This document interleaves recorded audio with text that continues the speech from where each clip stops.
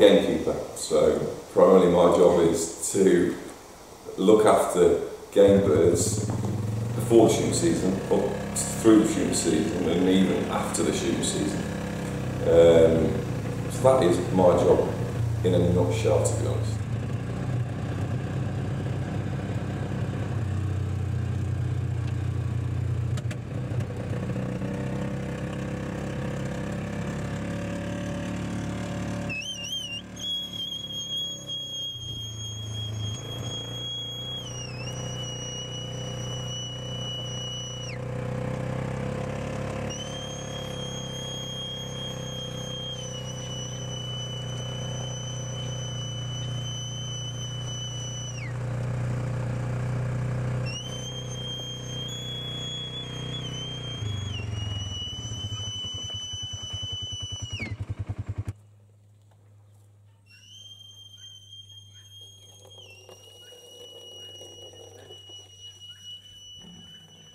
Start October, partridge starts September. We don't start shooting at all until October. When we shoot through right to the end of January, it always goes quicker than what it ever feels like. It literally, you click your fingers and it's January and it's done. Some days in January I'll be wishing it over, but it does go extremely fast, the amount of days we have to cover. Ride clearance, pen maintenance, there's literally always something to be done. There's never enough time for nothing to be done. I'm blessed in the fact that I've got very good friends, and family as well that help me, whether it be from cutting trees to pushing birds back of an evening to feeding to getting a strimmer out. So it's kind of a good community that we like help each other, especially my beating team that I've got. We've got quite a good team. We help each other out. My wife's got this kind of ongoing joke. As soon as poults are delivered, as soon as young birds are delivered, she literally waves goodbye to me until the end of January.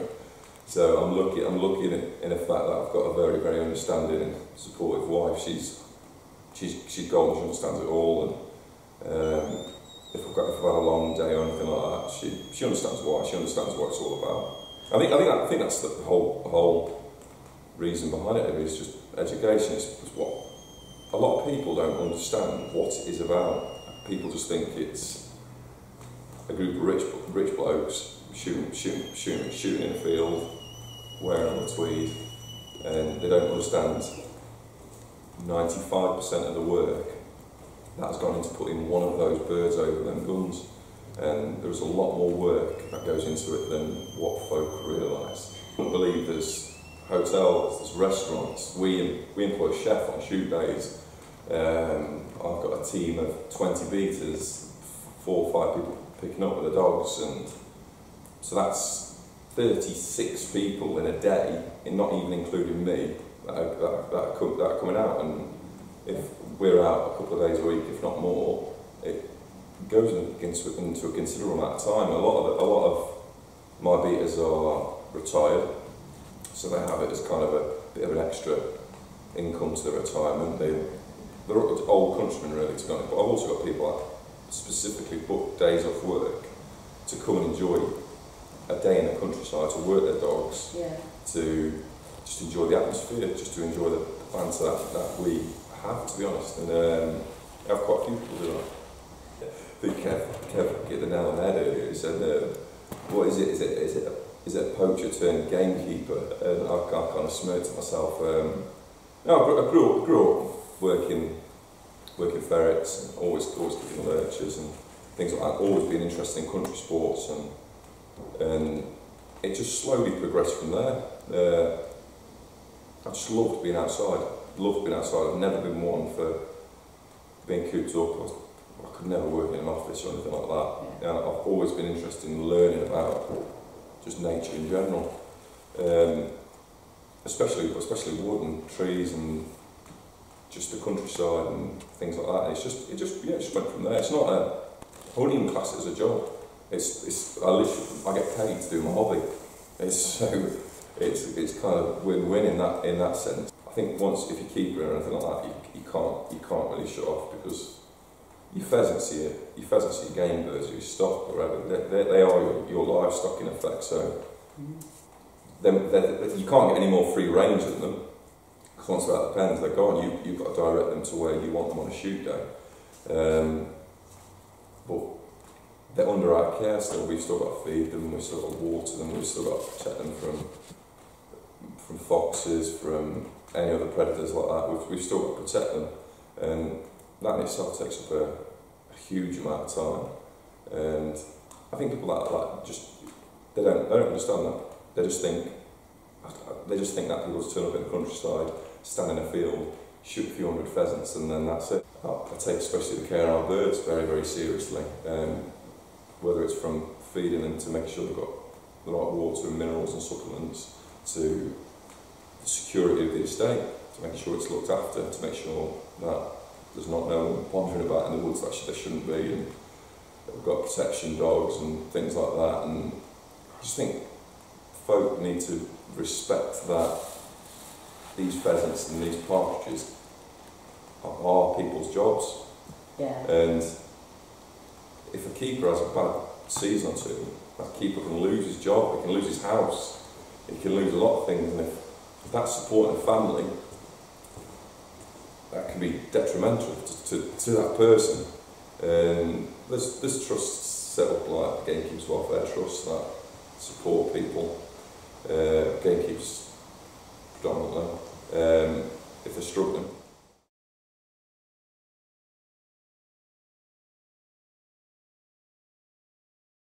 My catapult shooting is my enjoyment, where rifles, shotguns and things like that, it's just a hammer to me, it's just a tool. So if I have to go and shoot a fox, it's just my job. I get a lot more satisfaction of shooting a bottle top or a lighter with a catapult at 20 metres than I do with shooting a fox at 250 yards with a rifle. And it's just finding that thing what you enjoy. It's just, yeah, my downtime. I'm really enjoying watching the transformation of catapults and different builders. I've had John Jeffries make me a couple of special catapults recently. One I've shot with. Yeah, tell us about this. Is this the one with the pheasant? Yeah, it's the Mustang in the design of a cock pheasant, and a good bit of thought went into it, to be honest. So I'm a big believer in if we're going to have something, if you're going to have something, it should be kind of for a purpose. It should be it should represent that person. And obviously, being a gamekeeper, I wanted a couple of catapults. I wanted a couple of catapults to represent that, and John literally hit the nail on the head with this Mustang, and I've really enjoyed plinking with it at the start. I think the first 5 or 6 shots I was shooting a bottle top up at 10 metres, and I thought, yeah, I like this. And then I slowly started using it more and more, and he built me an apex as well in the design of a hen pheasant, so I've got kind of a cock and a hen thing going on. You've got to believe that if you get what you pay for. And there's some very good builders out there that you might have to pay a bit more money with, but the quality of what they're churning out is unbelievable. It's unbelievable, and buy cheap, buy twice. That's what I believe, and if I want to look at something and be happy with it, I'm more than happy to spend a bit of money on it. Hence why I bought frames off John. I've got a few more. Well, planning another one, hopefully with Acer soon. And I've always got these little ideas in my head of how I want it to be, and these aren't just standard run-of-the-mill cast catapults. They'll be special to me, and they won't go anywhere. So I'm not fussed about spending that little bit of extra money on them. And I just think this stigma around it being like a cheap thing and cheap, ultra accessible sport, it's got to be like people were mentioning about the entry fees of some competitions recently. I think Solid Hall, I was speaking to a few folks about the entry fees being a bit overpriced, things like that. And in hindsight, what's 30 quid? It's a takeaway a month or or something like that. And if it's something to support that sport and how it's going to progress within the next 5 to 10 years, then I think everyone collectively should embrace it, and we should try and push forward with it and not be so stingy, and just sit back and think that 15, 16, 17 years ago when I started shooting catapults and things like that, it was completely different to what it is now. And my son's 3 now. When he's 18 to 20, I can't even imagine what slingshots and catapults, what it's going to be like that in the UK for him. I know the direction I want it to go in for him, and I want it to keep going in the direction it's going for him, but I find it very frustrating when I'm seeing things posted online, and I hear things on the grapevine of people saying things to me, obviously being a gamekeeper or the gamekeeper. I know someone recently that's had 60, 70 poles shot by lads with catapults. I think it was done in the middle of the night, and they were just left. And he knew it was done with catapults because he dug into them and got all the steel shot out of them. And he messaged me, knowing obviously that I shoot catapults and things like that. And he knows me personally. Kind of asked me, what's this about, Sam? Why are they doing this? And I couldn't explain it, because it's not me. It's not how I perceive it. It's not what I'm about. It's not my ways. I wouldn't find any enjoyment in going to shoot 60 bolts in a pen in the middle of the night. I just sat looking at me. It's just a pointless task, and I think things like that need to be ironed out, to be honest. If we want the sport to go the way it's going, and we want respect of everyone else, including other gamekeepers and including people that shoot and things like that, people need to think what they're doing. Like shooting stuff off in the middle of the streets and things like that with people about, and they need to think about what they're doing. They need to really think about what they're doing and their audience. And as soon as you've got that slingshot in your hand, a catapult in your hand, you're an ambassador to the sport. You are, and for the future of the progression of where they're going. So when you let go of that pouch, you need to be thinking about where that steel shot or that lead ball is going to be ending up and the outcome of it. And I think we are going in the right way, but I think a few more people need to have a good think about what they're doing and why they're doing it on the weekend, and why they're driving about and filling the boot full of keepers' pheasants and not even using them, or just dumping them on the side of the road. Or I've known lads before years gone by, run lurchers on hares and just sling them in a hedge and things like that, and just waste them. And that's just never been me. It's either always been used. Anything that's I've ever shot, if I can eat it, I'll eat it. If I can't, the dogs will. Yeah. It's as simple as that. Otherwise I won't do it. Yeah. Otherwise I won't do it. And yeah, I just want a message to get across, that if lads are thinking about going out the weekend and filling the boot full of the keeper's pheasants, just think of the bigger picture and think about that keeper might have a couple of kids, so that he's got to feed and house, and it's his job, it's his profession and stuff like that. Have that little bit of respect. Have that little bit of respect. Keepers now are now getting protection dogs. They're spending good money on these dogs, and security, trail cameras, activation cameras like you wouldn't believe.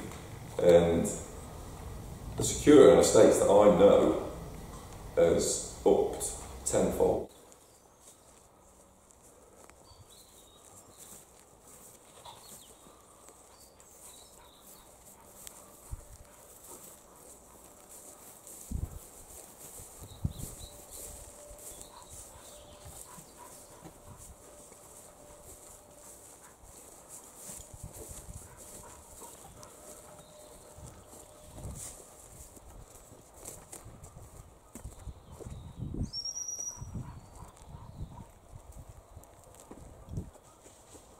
What? There. Yeah, keep going. There's a picture of a feathers on the back. If she stands still.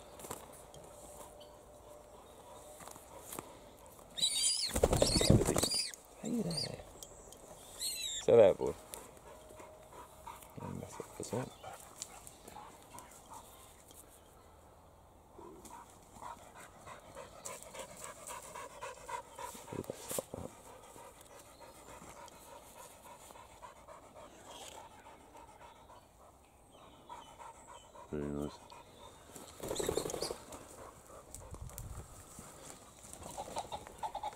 Leave it, bud. Okay.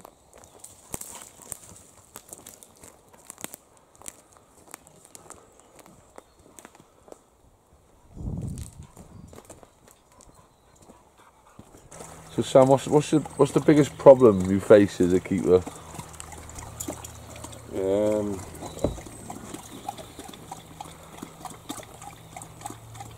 I'd say probably bird health, getting the birds to the point of a shoot day where they're at peak condition.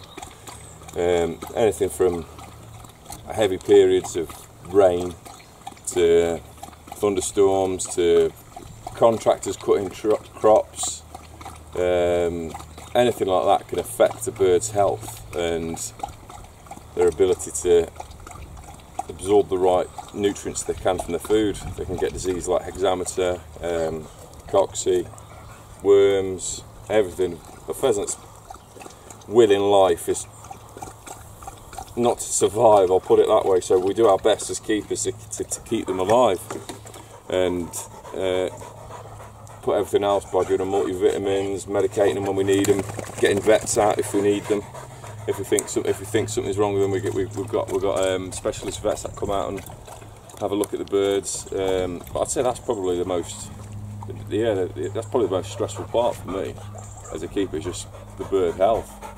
If you can get that right, you're on a winning path. Everything else can be managed. Birds wandering can be managed. Pests and predators can be managed. Stuff like disease and things like that, unless you're on it really quickly, can have a real big impact on a shoot, on an estate, and on your returns for the year. So I'd probably say that, to be honest, is bird health. It's important to get your birds from a decent game farmer, someone who knows what they're doing. We've used the same person for the past 3 or 4 years and been very happy with the birds that he's provided with us, and we've had virtually no issues with disease at all, and if we have, we've always got onto it very quickly. I'd say that's probably the biggest, most stressful issue for me, is me checking my phone on the weather app, seeing what's what, seeing when it's going to rain, if it's going to thunder at night, me thinking birds are going to be sat there soaking wet in the morning, getting cold, and then once their body temperature drops, they don't want to eat as much, and if they're not eating as much, they're not growing as much, and it's just a big chain like that. So I'd say bird health is my main concern, but it's all in the title, isn't it? That's what we are, really, gamekeepers, so we've got to look after the pheasants as best we can. Hey, bud.